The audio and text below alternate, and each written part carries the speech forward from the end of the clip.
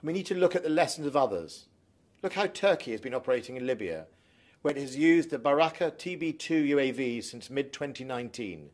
Those UAVs have conducted intelligence, surveillance, reconnaissance and targeting operations against front lines, supply lines and logistic bases.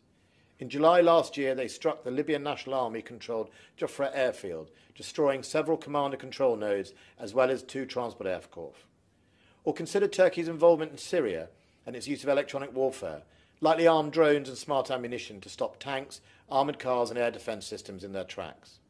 According to reports, Assad regime suffered heavy losses: 3,000 soldiers, 151 tanks, 8 helicopters, 3 drones, 3 fighter jets, trucks and 8 aerial defence systems, and 1 headquarters, among other military equipment and facilities. Even if only half these claims are true, the implications are game-changing.